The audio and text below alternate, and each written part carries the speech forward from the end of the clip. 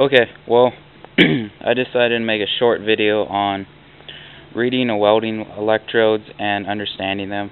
Just kind of giving you some basic information. Um, I know when I was first starting out, this probably would have helped out a lot. So, basically, we'll start out with 7018, since it's pretty common. So, we'll just start out with the basics.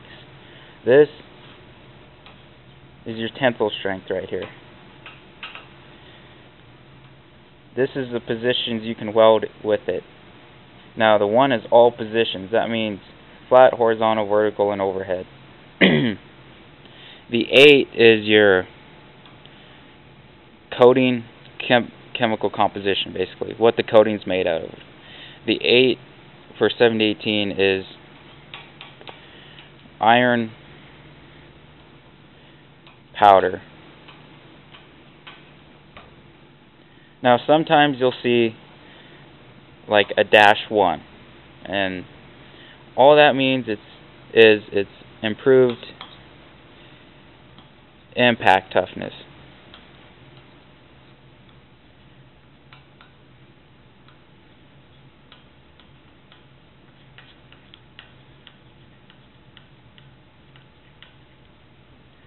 That's what that stands for. Then once in a while, you'll see like a H4R added to the end of it as well. What this means is it has to do with hydrogen. So the 4 stands for 4 milliliters of hydrogen per 100 grams. That means not a whole lot, basically, because this number can range from 4 to 8. Sometimes you'll see like a H6R or an H8R. Just depends on what brand you go with.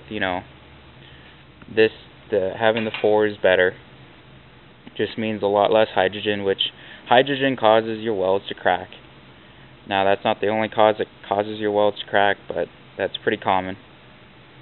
The R stands for moisture resistant coating.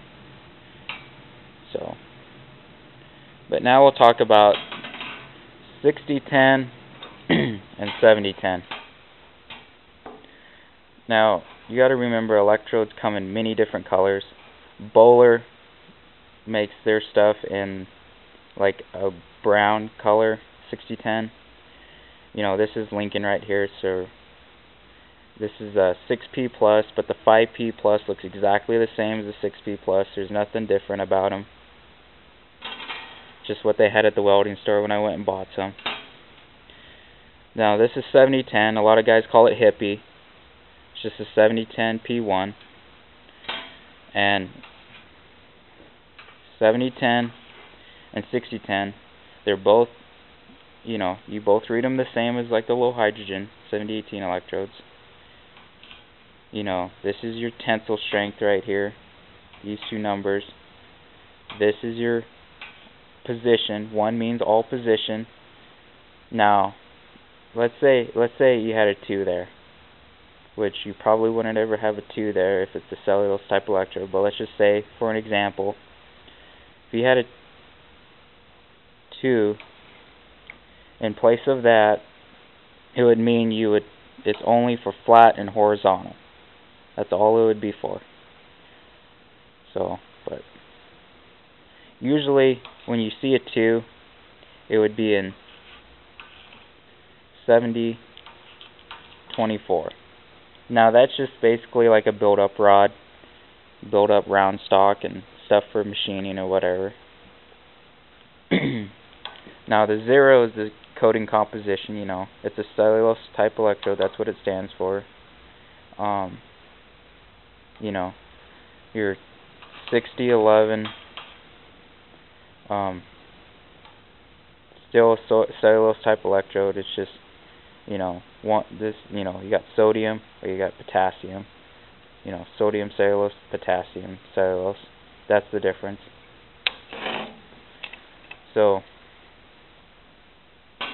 And just so you know, Lincoln also makes a 7P plus. You know, a lot of guys call this hippie, like, you know, it's just kind of its nickname, just how a lot of guys call the gray rod 5P plus. It's just 6010. Now, just for some extra information, that wire that you see inside, you know, call it the rod, that's called the core wire. And your binder that holds this stuff together, your coating together, is called sodium silicate. Now, one other electrode I wanted to talk about, it's not very popular yet, it just doesn't seem to be over here, is your 7016H4.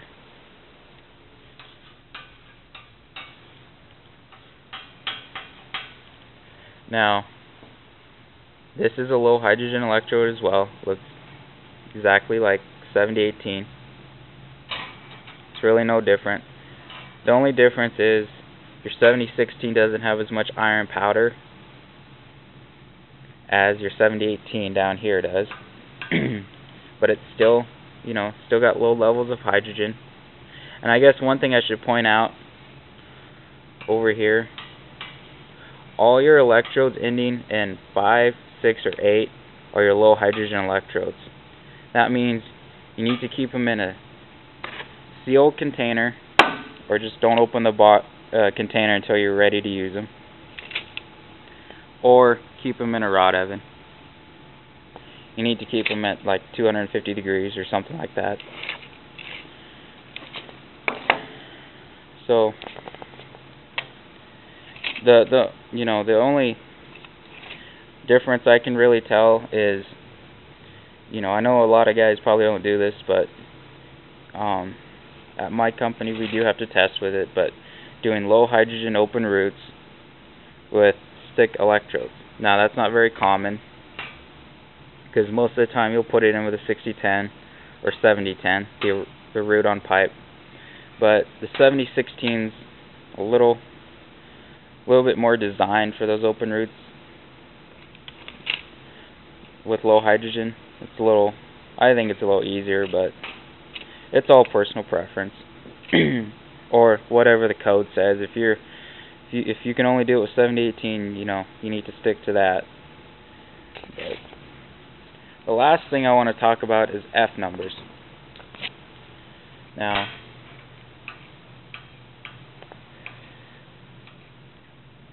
you got F.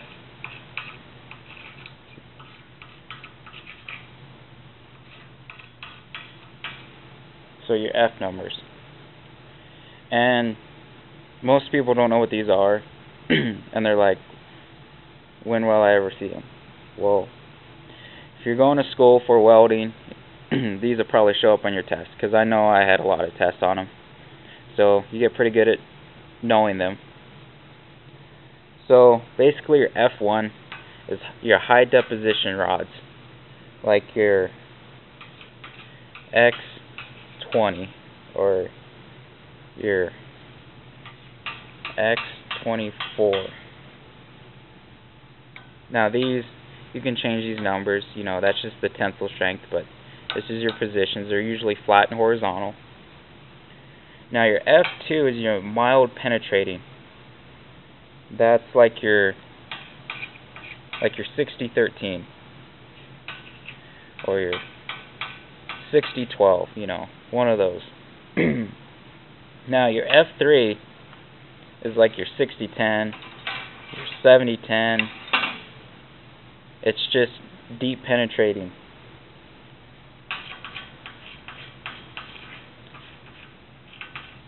Or your 6011. So, and then your F4 is your, you know, that's your low hydrogen electrodes right over here. That's your white rods.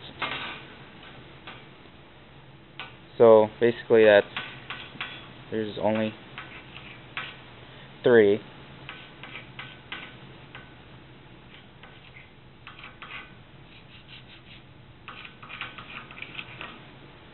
So these are your low hydrogen electrodes right here, these 3. Any numbers ending in 5, 6, or 8. Like I said earlier, that's your F4 group. Those are your low hydrogen electrodes. This is your deep penetrating. This is your F3 group. Your F2 is your mild penetrating. That's your 6013, 6012, and then your F1 is like your high deposition build-up rods for like flat and horizontal. That's why the 2 is there. It's flat and horizontal. Now I'm going to throw a few other things in there. Try not to confuse you. It's just little extra information. You'll see an F5. That's your stainless, like your 308, and so on. But we won't get into that right now. Don't want to confuse you too much. But one other thing I do want to show you is 8045. Now, like I said earlier, the same rules apply from what's down here to here. This is your tensile strength. That means it just has 80,000 pounds of tensile strength. That's the minimum. Now your 4 kind of mixes it up. Because one thing you got to understand, in your positions, they only have 3 numbers. It goes 1, 2, and 4. There's no 3 anymore.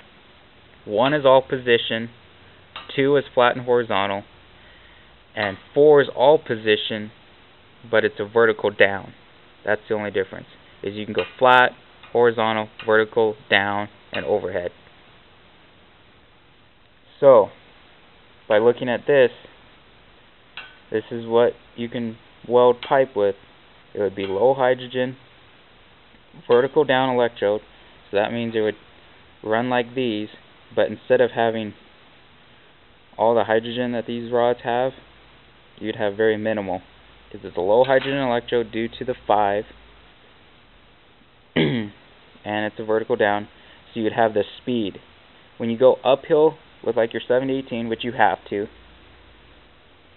and your 7016 and your regular 7015 uphill, it's very slow compared to your downhill cellulose electrodes. The reason why they've got this is it's so you can have the speeds that you have with your 7010 and 6010, 8010, but you can also have the mechanical properties of low hydrogen. That's the difference. But it's very hard to learn to weld with this. You need to get really, really good at striking your arcs, doing your stops and starts, getting good tie-ins, wash-ins. You got to practice a lot with like your 7010 and your 7018, and you got to pad a lot of pipe before I'd go to that. You need to practice a lot. And basically, once you strike an arc and then you stop, just throw that rod away and get a brand new rod. It's pretty easy to get pinholes with this type of electrode when you start again. So just get a new rod. They're going to come kind of pointed. When you get them, you're going to think the slag's broken off on the ends. That's how they're supposed to be. All of the 8045 I've ever used has always been pointed. But, you know, and that brings up another point. You need to take care of your electrodes, especially your 7018. You need to keep them in a rod oven or in a sealed container, like I said, or just don't open the package until you're ready to use them. But you need to keep them, if they're in the rod oven, keep them at like 250 degrees. Do not put your 6010, 7010, just any of your cellulose electrodes in a rod oven. You're kind of an idiot if you do that. These need moisture. They have moisture. They need it to run properly. If you put it in a rod oven, you're going to fail your welding test, guaranteed, and it's going to run like crap. So, hopefully this helps you out. You know, always post questions and I'll try my best to answer them. But, alright, well, That's everything.